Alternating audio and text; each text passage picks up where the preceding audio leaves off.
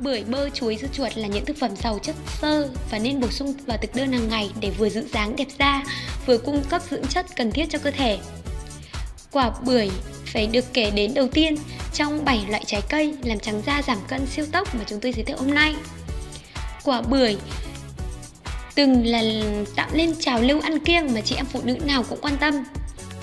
Bưởi chứa nhiều vitamin C, phytogen thực vật nên có tác dụng tiêu mỡ thừa, làm đẹp da, thúc đẩy quá trình tiêu hóa cho cơ thể, ngăn tình trạng tích tụ mỡ. Trong bưởi có chứa hàm lượng nước cao, tạo nên cảm giác no, không còn cảm giác muốn ăn vặt vào giữa bữa ăn. Mỗi ngày phụ nữ sau sinh uống 200ml nước ép bưởi hoặc là ăn nửa trái cân nặng cơ thể sẽ giảm đáng kể sau một tuần. Một loại thực phẩm khác đó chính là chuối. Chuối chứa nhiều kali, magie, vitamin E, cung cấp nhiều dưỡng chất an toàn cần thiết cho mẹ sau sinh. Thông thường, chuối cũng là một lựa chọn trong quá trình giảm cân và chống lão hóa da của mọi chị em phụ nữ. Không chỉ làm đẹp, quả chuối còn có công dụng nhuận tràng, chống táo bón, chống trầm cảm cho phụ nữ sau sinh. Một loại quả khác không thể không kể đến đó chính là bơ. Bơ chứa nhiều chất xơ, kali, chất béo bão hòa giúp chuyển hóa lipid trong máu, giúp giảm cân hiệu quả.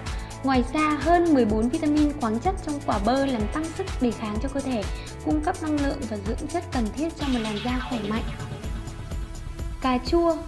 Cà chua rất ít carbon hydrate nên giúp làm giảm lượng đường trong máu.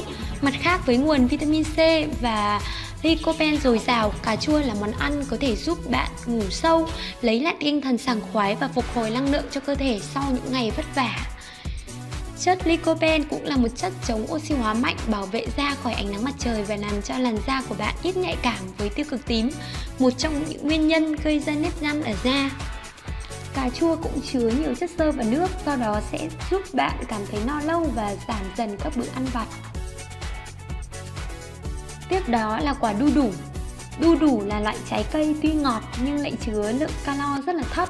100g đu đủ chỉ cung cấp cho cơ thể 32kg calo, nên việc ăn đu đủ không làm bạn bị tăng cân như các loại trái cây nhiều đường khác.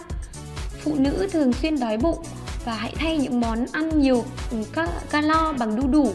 Bạn có thể cắt đu đủ thành nhiều miếng nhỏ để trong tủ lạnh và ăn dần như là một món ăn vặt khi bạn cảm thấy thèm ăn. Một loại quả khác đó là dưa hấu. Dưa hấu có tính hàn, chứa nhiều nước và nhiều vitamin, được biết đến là một loại thực phẩm giảm cân cực kỳ hiệu quả. Nước trong dưa hấu có tác dụng thanh lọc cơ thể, gây cảm giác ăn no nhanh và qua đó làm giảm lượng thức ăn khác vào cơ thể. Phụ nữ dù muốn giảm cân cũng phải hấp thụ đầy đủ khoáng chất và vitamin thiết yếu cho cơ thể.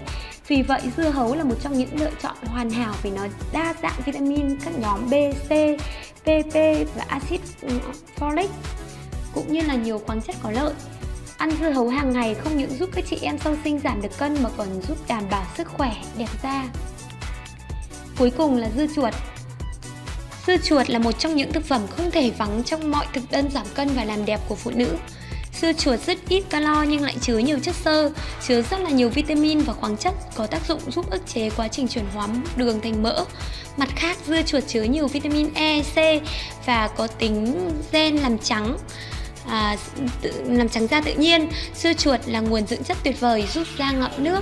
Theo các nhà khoa học thì dưa chuột là một thực phẩm giúp chị em giảm cân hoàn hảo, đặc biệt là chị em sau sinh.